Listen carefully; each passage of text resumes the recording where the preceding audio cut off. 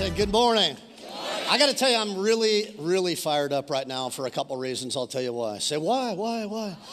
3 reasons. Number 1, I was not here last Sunday, so that gets me extra excited, being back in the pulpit. Number 2 is I already had 8 shots of espresso.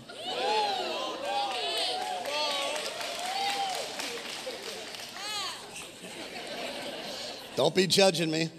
And then number 3, you heard last week I drove my son to South Carolina, and so he's hanging out with Travis Green. He's his right-hand guy. So that's cool. But Saturday night we went to Elevation Church, just him and I, and that was amazing.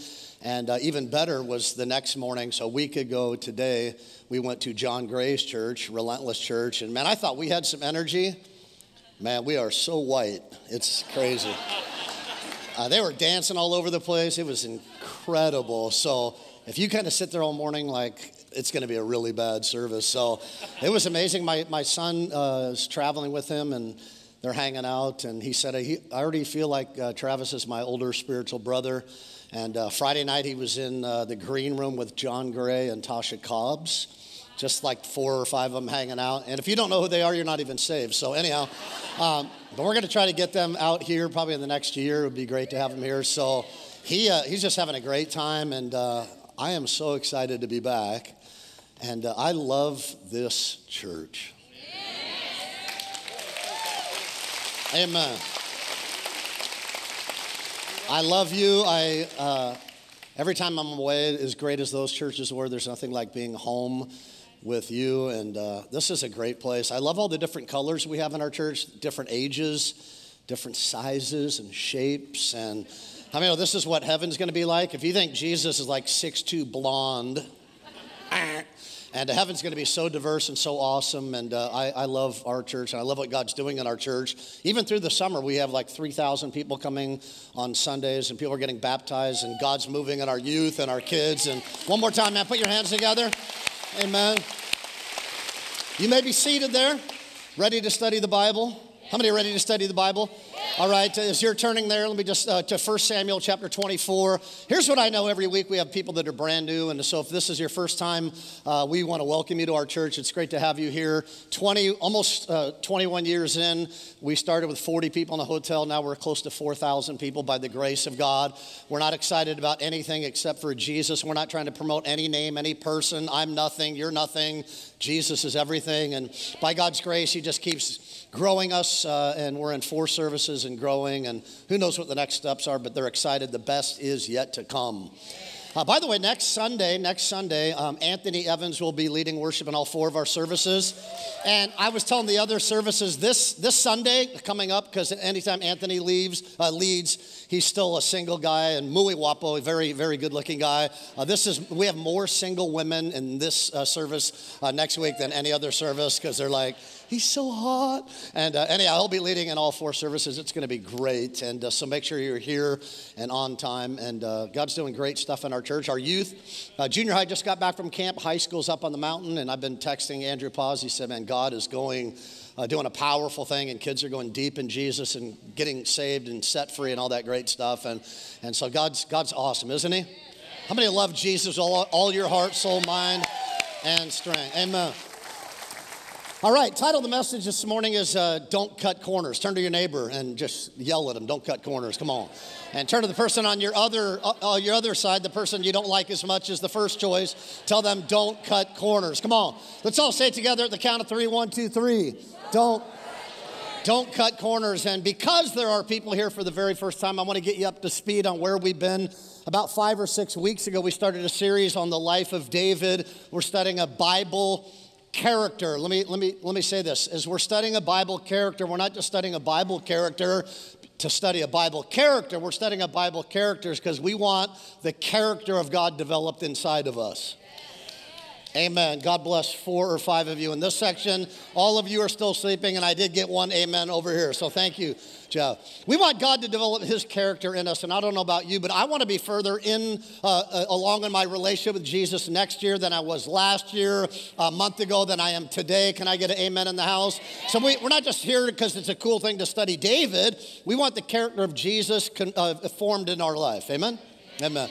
So we started about 5 weeks ago. We've had a couple breaks in between, but 1 Samuel chapter 16, God chose a king. His name was David. Out of 8 brothers, they brought the brothers one by one. You remember if you were here a couple weeks ago, 1 Samuel 16, and he brought the first 7 brothers, and God said, do you have another one, Justin? He goes, I got one more, but he's in the sheep pen. He's the youngest one. He's kind of ordinary, and God's like, that's the one I'm placing my hand upon, and God anointed him king.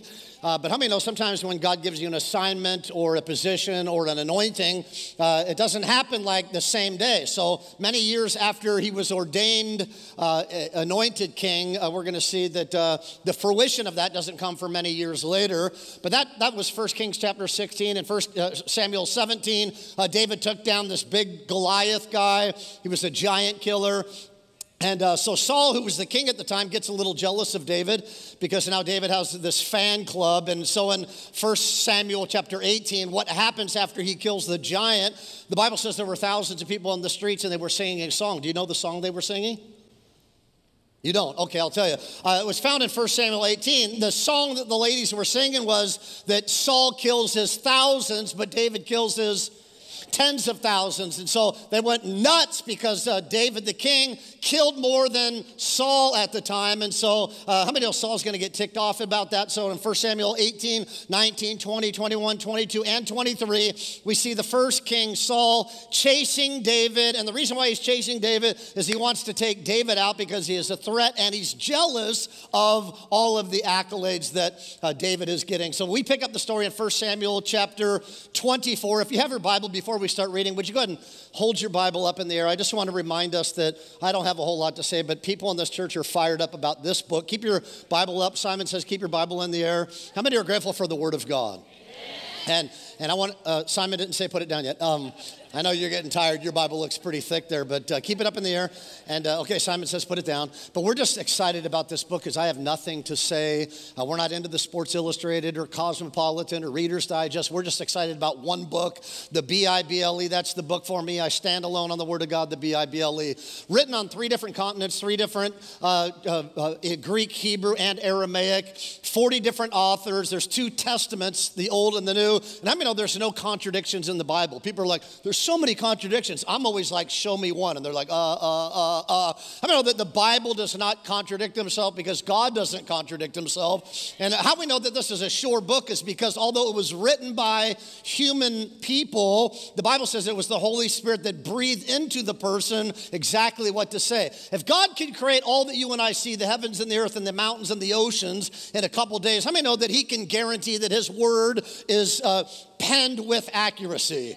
So I don't know, we are excited about this book, and do you know that this is a rare thing to see in the church today?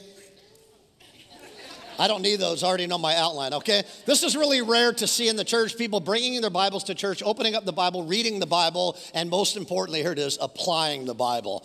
That's why we came to church, not just for me to speak to you. We came to hear what God wants to say, walk out of the building totally different. Turn to somebody and just say, totally different. But do it like that, yeah, totally different, okay? So 1 Samuel chapter 24, do you have your Bible there, 1 Samuel chapter 24? And you ready to read? So the Bible says in verse 1, 1 Samuel chapter 24, verse 1, just say, go, go, go, go, go. After Saul returned from pursuing the Philistines, he was told, David is in the desert of En-Gedi. So Saul took, how many? 3,000 young able men to do what? To take David out. To gather 3,000 men, able young men from all Israel, and set out to look for David, to kill him and his men near the crags of the wild goats, okay? So here's what I want to do. I just want to give you 3 simple principles in your notes there. If you want to cheat and get the answers, you can run up here and grab my copy right there. But no, act surprised. So here we go. I want to talk about 3 things, and I'm going to pull out these principles out of 1 Samuel chapter 24 about not cutting corners. Anybody interested? I want you to see this. I was just blown away in the text. Verses 1 through 3 talk about, write this down, number 1, they talk about an unusual situation. Someone say unusual. It was very what? Very unusual, and so I said earlier that God anointed and appointed David to be the next king, but David had to wait for his assignment. Look at me. How many believe that God has a call upon your life? I'm not saying thank you. I'm not saying thank you. I'm not saying that God's calling you to be a senior pastor at a church, right? But how many believe everybody in the room has a call upon your life? I'll prove this. 1 Peter 4:10 says, each one of us, raise your hand if you're in each one. Okay, each one of us has received a gift from God. It says, therefore, minister it to one another. Okay, I'll go ahead and pick this up. Minister it. So God's given us all a gift, a personality, a style. He wants us to use our gift to minister it to one another. And everybody in the room, you have a calling from God. I'll prove it. How many of you, I just want to ask this question. I haven't done it in a while. How many of you are full-time ministers of the gospel? Let me raise, okay. These are the full-time people. Raise your hand. Keep it up and then look around, because we have some that have their hand up and some that don't. Now, I'm such a nice teacher, I'm going to give you the answer, and then I'll ask you the question is. Ready for the answer? The answer is everybody in the room is a full-time minister. So let me ask you the question. How many full-time ministers do we have in the building right here? Okay. You don't have your hand up. There, raise your hand, okay? So I got to say it one more time. Some of you are not convinced. Everybody in the room is a full-time minister of the gospel. You might serve, how many want to go to heaven part-time? Not me. I'm full-time, right? I'm a full-time. I'm a mailman, but I'm still a full-time minister. I work at a bank, but I'm still a full-time minister. I'm a teacher, but no, I'm a full-time minister. God dresses us up like a police officer, like a fireman, like a nurse, but that's not my first calling. I'm a full-time minister, right? Because I'm serving Jesus 100%. I don't want to go to heaven part-time, full-time. So how many are full-time? Amen. God's called you, God's anointed you, God's appointed you. Your calling's different from mine, but you have a calling on your life. How many would admit sometimes my calling doesn't match my circumstances? I knew that God called me, but here I am as 20-something-year-old kid at an old folks home in Pasadena preaching the gospel to 8 people that are falling asleep.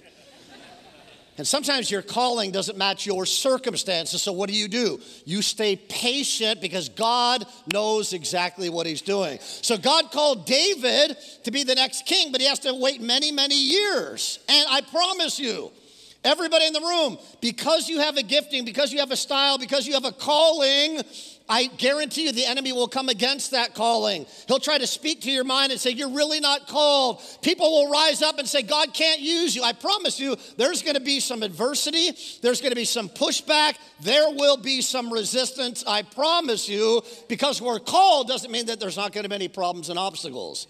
But I want you to see in the text how unusual this situation is. So in verse 3, it says, David came to the, how many know every word's really important in the Bible? He came to the, I want you to look at that. He came to the sheep pens, which triggered, in my office this week, I was thinking about the sheep pens because I started thinking about Psalm 78, verse 70 that says this. Look up on the screen. Psalm 78, 70 says, he chose David, his servant, and took him from the, so listen, he started at the sheep pen, and then in 1 Samuel 24, it says that David's back at the sheep pen. Notice that God called him out of the sheep pens as a key word, as a what? Servant. You ever want to get up on the platform? You ever want to be used powerfully by God? It doesn't start here. It doesn't start here. It starts in the children's ministry. It starts serving as an usher, second Saturday, giving your life away. I said a couple weeks ago, excellence and competence paves the way to influence. True? I also want to add serving people paves the way to influence. You want God to use you in a powerful way, in any way?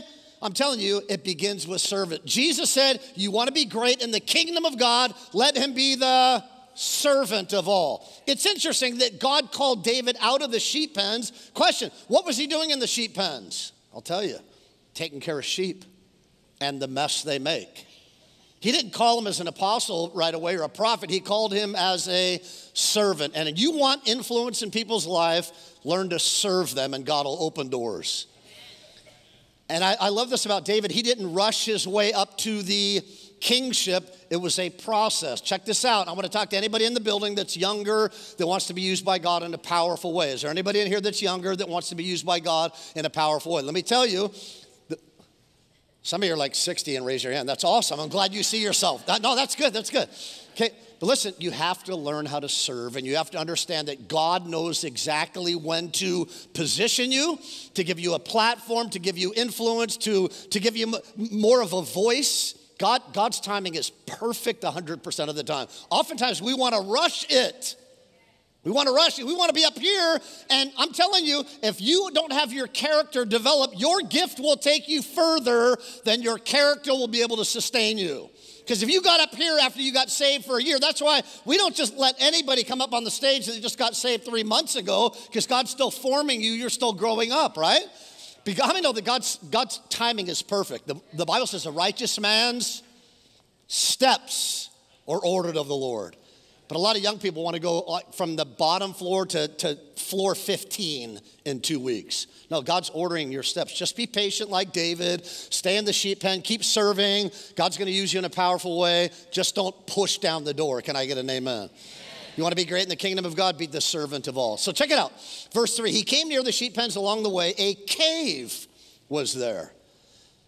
I'm a super visual guy, so when I was reading this week in my office about a cave, I just thought like it was a little hole in the side of a mountain where like 3 people can, is that the idea? You have like 3 or 4 people can, no, here's the cave at Engedi right here. It's an actual picture. And if you were to go through the cave, you can go on the back side of the cave. There's actually, I could show you other pictures. There's waterfalls. There's little ponds there. So this isn't like 3 people can fit inside. This is like hundreds of people can fit inside, and I can prove it to you by 1 Samuel 23, verse 13 says David is inside of the cave, and he's got 600 of his soldiers with him. So this, big cave or small cave? Go ahead and vote. Big cave, big. And so you got the picture there. Here's the unusual situation. David is there, 600 of his soldiers, and now King Saul walks into the cave to do what? Verse 3, and Saul went into the cave to, look at your Bible, what does it say? And to do what? Relieve himself. So when the Bible says he went in to relieve himself, here's what it means. He went in to relieve himself. El baño. He was in, this is why I love the Bible. You cannot make this up. Like, who in the world would put the king of Israel in a cave, squatting down, going to the bathroom? And this is the unusual situation. That's why I love the Bible. So there you got the king of Israel squatting in the cave, and there's so many things I want to say about that, but I better not because my wife isn't here. And she'll grab me after the service and say, don't ever say that again. So I'll just stop right there. Steve, don't say it. Steve, shut up. Don't say anything. So he's in the cave. He's bending down, and he's going to relieve himself. And how many know that's a very unusual situation? Which brings me to my second point of a unique temptation. Write it down. Number 2, a unique temptation. Someone say unique. Someone say temptation. Here's the temptation. It comes in verses 4 through 7. You got your Bible there? An unusual situation, a unique temptation. Verse 4 says, the men said, this is the day the Lord spoke of when he said to you. So David's soldiers are telling him, this is the day. The Lord spoke of you when he said to you, I will give your enemy into your hands for you to deal with him as you wish. I want you to see it in the New Living Translation. Look up here on the screen. His soldiers say, David, now's your opportunity. Let's all say that. Go. Now say it out loud like you're awake and you already had your Frappuccino. 1, 2, 3, go. Now, so his soldiers saying, David, now is your opportunity. And then they go on to say, today the Lord is telling you, I will certainly put your enemy into your power to do with as you wish. So we'll get back to that. So they're like, David, this is God. The enemy has been chasing you. We were in a cave kind of hiding out from being chased, and God brings in the king right there, and all you got to do is take him out. Now is the opportunity. Interesting. Can I just tell you, not every opportunity is a God-ordained opportunity. Not every open door in your life is a door that God has opened. I've been doing this a long time, almost 30 years I've been a pastor. Crazy things I hear about. God told me to do this. God told me to do that. God told me to do this. God told me to do that. Not true. Not true. Someone say not true. Listen, people say I got a vision last night and the Lord woke me up in the middle of the night and said I'm supposed to divorce my wife. And I'm like, why? Because we're just not getting along anymore. I'm like, that's not true. Let me just tell you, if anything that you get a vision, a word from somebody tells you that contradicts what God's already said in his word, let me say it again. God will never tell you to do something that he's already told you or not to tell you in this book. You're like, I don't know, I was up in the middle of the night and I knew it was God. No, too much pepperoni on your pizza. You had menu though, that was not God. I'm just telling you the craziest things I've heard. And people, like, how people decipher the will of God. Here's my boyfriend. He's so, I'm like, is he a Christian? Well, I just know it was God. How? Well, it's really weird, Pastor Steve. I was born on June 10th, and she was born on September 10th, and it's got to be God, number 10. With both of us on 10. I'm like, no, you're dumb. But I don't say that. I think that. I just feel like God's calling us to move. Why? Where? Just because. How come? Because. Why? Because I want to. How do you know it's God? It's just weird. We just started thinking about maybe moving to the desert. It dawned on me, I was born in Knoxville. She was born in Nashville. And God's saying we need to move to Victorville. Or Danville. Or Roseville. I don't know. It's just God. Something about Ville, Pastor Steve. I'm like, no, you're dumb too, okay? Like, no, he doesn't do that. I met the woman of my dreams. How do you know it's God? This is crazy, Pastor Steve. My parents met on the 7th of June. His parents met on the 10th of June. We met on the 17th. 7 plus 10 equals 17. What are you talking about? You're weird. And his soldiers are saying, now is your opportunity. Could it be that every open door in your life is not necessarily an open door from God? Could it be that the enemy has been setting that up for you to open up a door that isn't God? I don't know about you. Check this out. I don't want a job that God doesn't want me to have. I don't want friends God doesn't want me to have. I don't want to get married. I'm speaking hypothetically. I'm already married. I wouldn't want to marry anybody that God doesn't want me to marry. I don't want friends that God doesn't want me to have. I don't want to have a job. I don't want to move anywhere unless God is saying, I want you to do this. How do you know? Does it line up with the word of God, number one? Number two, what are other godly people saying? The Bible says there is safety in the multitude of counselors, but godly counselors. Key word. I'm getting married. Who? I just met this guy at the bar. He's so hot. Is he a Christian? He believes in God. Awesome. So you're telling me he's a demon. What? Yeah, because the Bible says even the demons in hell believe there's a God. So you're marrying a demon. Who said it was okay? Well, I talked to my uncle. He's kind of an alcoholic and stuff, but he's pretty smart. No, what did 4 or 5 other godly people, 4 or 5 pastors or elders, did you bounce it? What did they say about it? Well, all of them said I shouldn't marry him. Duh. All of God's people said, then you probably should. Isn't it amazing? We can throw the God card on anything to get our way. True or false? So his soldiers say, hey, David, now is the opportunity, man. You can take this guy out. You can establish your kingdom. You can have more power. You can have more influence. This is your day, David. And notice it goes on to say, now is your opportunity. Hey, God's been saying this all along. I studied this out. You know, God never said that one thing to David ever. He never said, take out Saul and you got the kingdom. He never said that, not one time. They made the whole thing up. And we can make God say anything that we want God to say to get our own way. This is such a unique situation. So notice in end of verse 4. He says, I will give your enemy into your hands. Notice, then David crept up unnoticed, and this is great. So you see David, he's going to the bathroom right here. All of his soldiers are outside of the cave. David's got his soldiers here. And the Bible says, look up here. You got to see it. So he crept up unnoticed. So Saul's doing his thing facing that way. David comes up behind him. And the Bible says he came unnoticed, and he cut a corner of his robe. No, he didn't kill him, but he cut a corner. Now notice, this is really interesting. He didn't kill him, but so the title of the message is Don't Cut Corners. He could have justified it and said, well, I didn't kill him, but I cut a corner. You know, there are people in the room right now.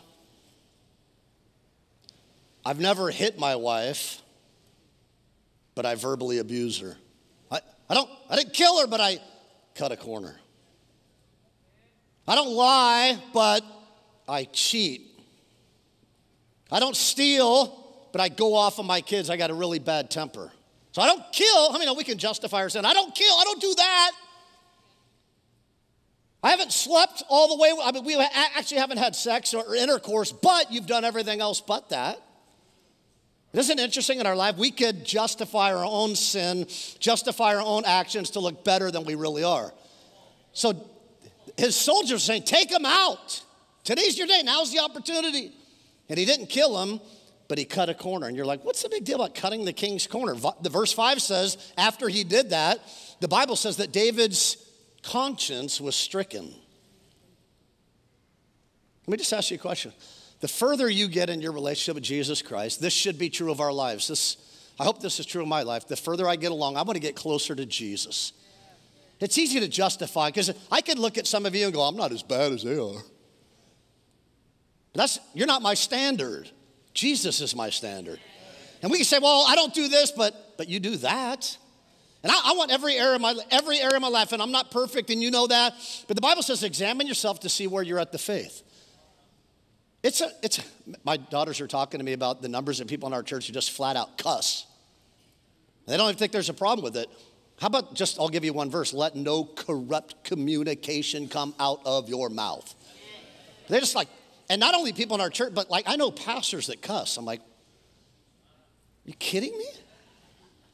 And we go to the same bars they go. We go to the same parties they do. We sleep around just like other people do. I don't know, the last time I checked, God is my standard. He's coming back for a holy bride without spot or blemish. As long as I'm the pastor of this church, we're going to contend for holiness and Christ-likeness. And if it means we only have 15 people in the church and we're down to one service, so be it. We're not trying to build a bunch of people that are mediocre in their faith. In fact, I'll talk more about this next week. We're not compromising. We're going after Jesus with all of our heart, soul, mind, and strength.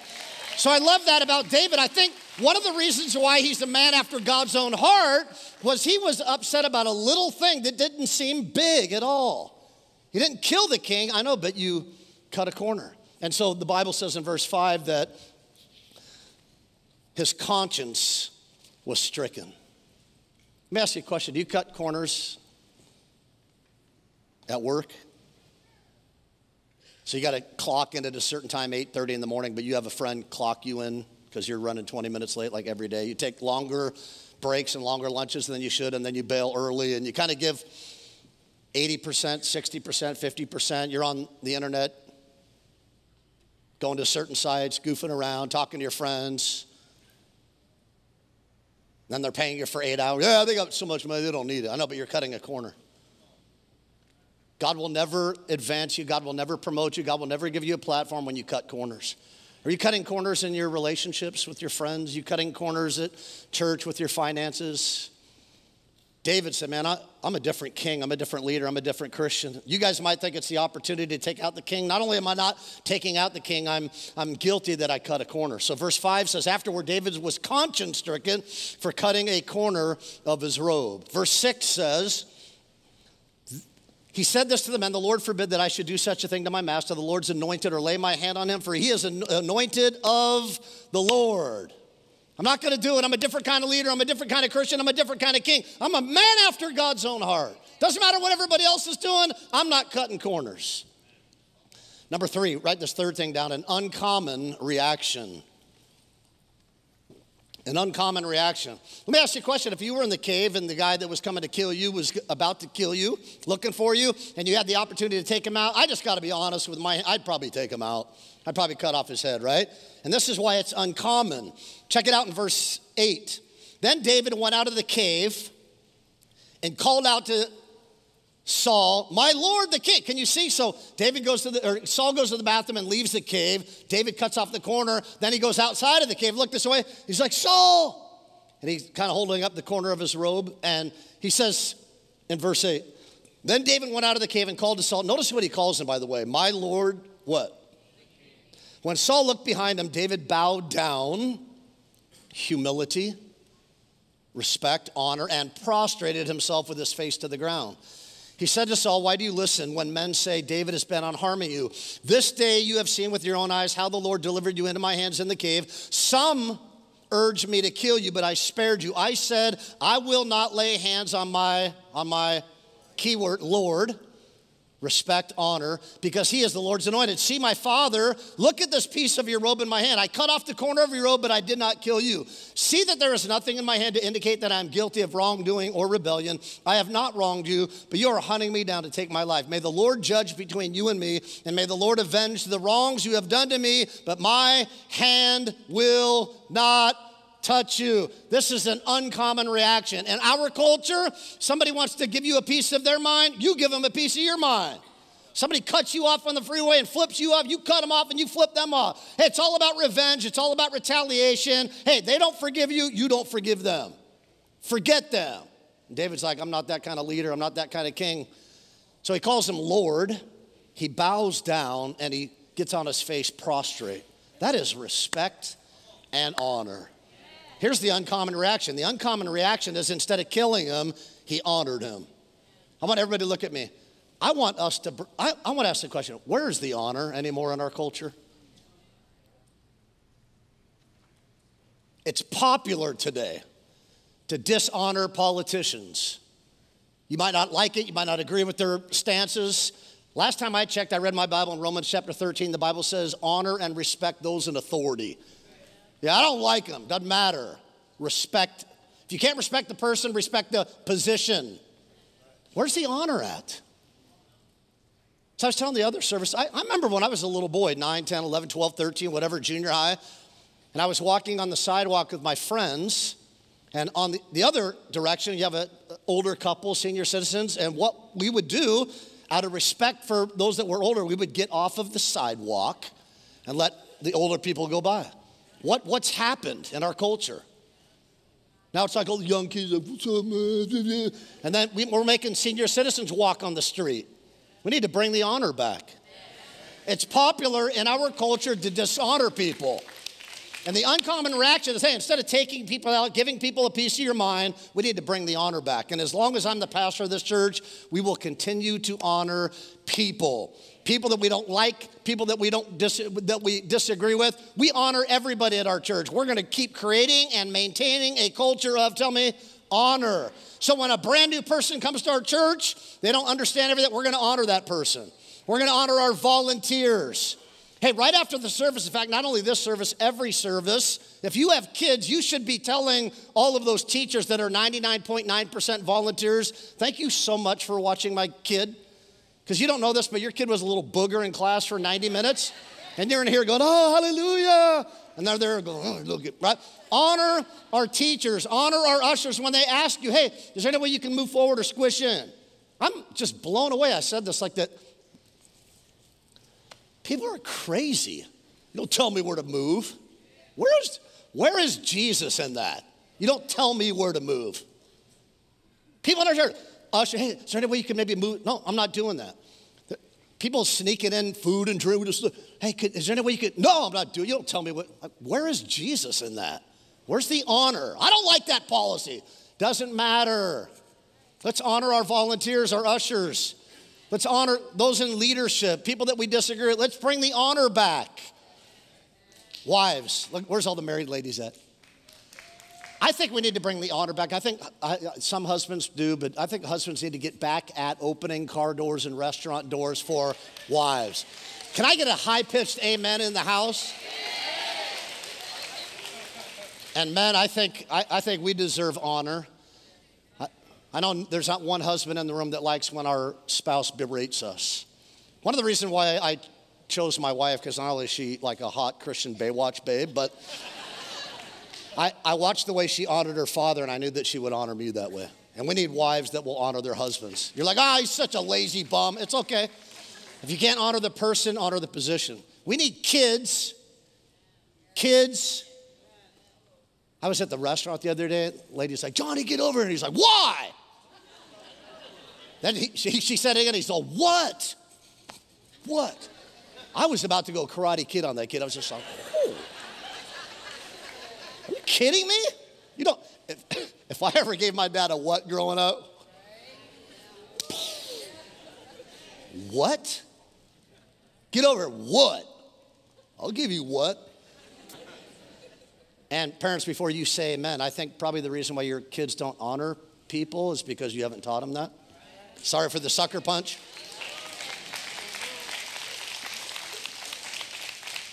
Welcome back, Pastor Steve. Just got to bring the honor back. How many want God to do miracles in your life? Good, 7 people, that's great, awesome.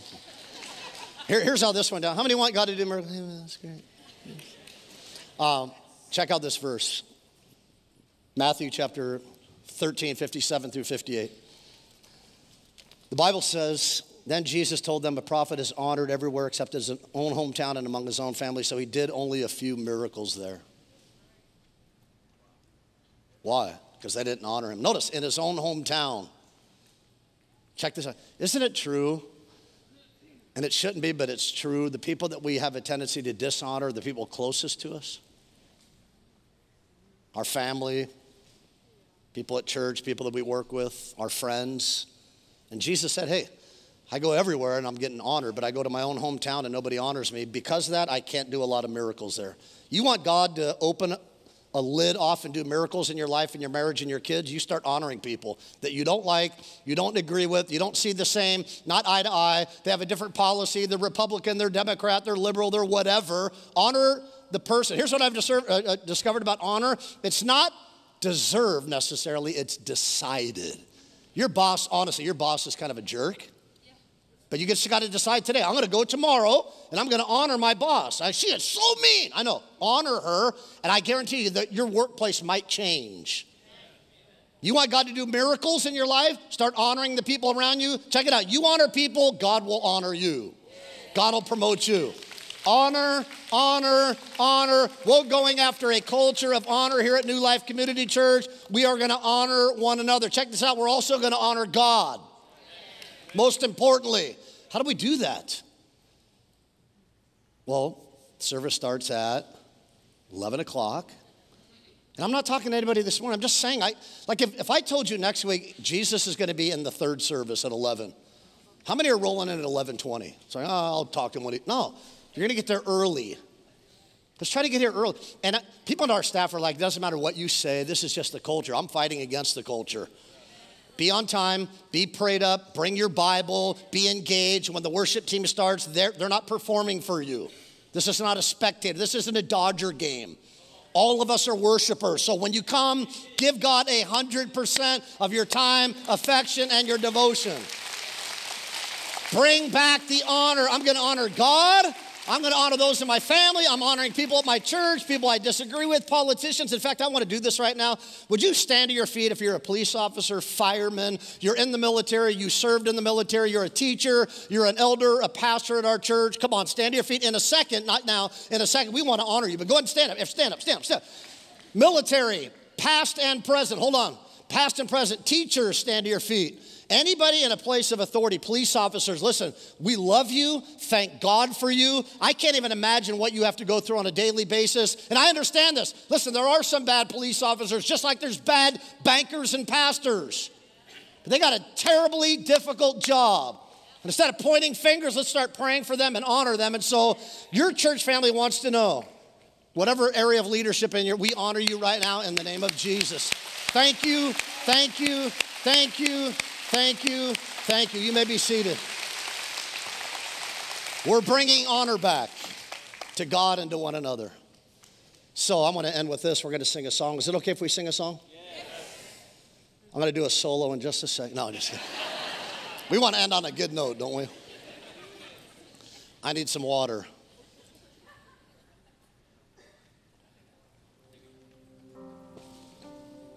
I was thinking this week in my office, because I did a funeral like 2 months ago. Funerals, I actually like funerals better than weddings, by the way, because people are just like, they're broken and they're grieving, and man, you can just bring the gospel, their heart's wide open. But I was thinking about funerals. It's the greatest place and time that we honor people. Like everybody dresses up, and they write an obituary about the person that deceased, and they say some beautiful things, and then there's a eulogy, right? And usually 3 or 4 family members or friends come up, and a eulogy just means to say a good thing. And the people that are going to get up and stand, they're really thinking about what they're going to say about the person that passed away. He was just an amazing leader, husband, father, she was incredible, right? And there's a bunch of flowers up at the front, and the whole hour and a half, 2 hours, just to honor the person that passed away. But I just have a question. Why do we wait till somebody dies? Why do we wait till somebody dies to honor them? Why don't we start now? Why don't we start today? Why don't we start tomorrow at work? I think if we bring honor at our workplace, everybody else is yelling at the boss, mad at the boss, cussing out the boss. But if you bring honor, I think your workplace might change. I think your school might change. I think your home might change. I think our church might change if we cultivate a spirit of honor. Anybody a conduit of the honor and the respect and the grace of God flowing to us and through us to other people? Would you go ahead and stand to your feet? I want to pray for us, and then we're going to sing a song.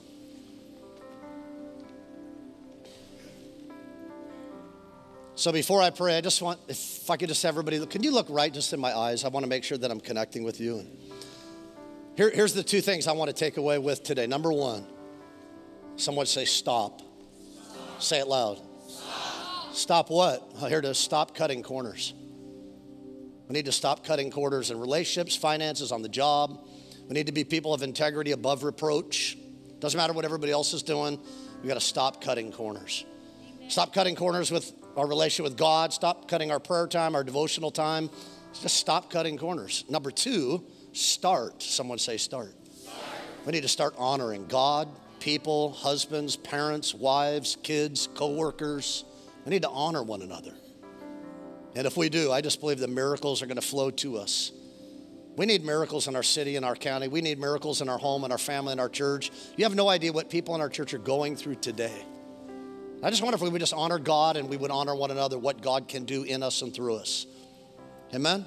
So Lord, we thank you. We humble ourselves under your mighty hand. We just make a declaration that we will stop cutting corners. Speak to us, God, about areas in our life that we're cutting corners in. Forgive us. We confess our sin. We've been cutting corners, and we're going to stop. Number two, God, forgive us for not honoring those people in our lives. Above us, under us, aside from us, authorities, and most importantly, help us and forgive us from dishonoring you.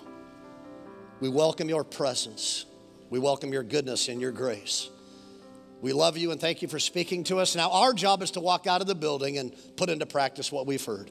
We can only do that by your strength and your power. In Jesus' name, and all of God's people said, amen. Come on, let's put our hands together.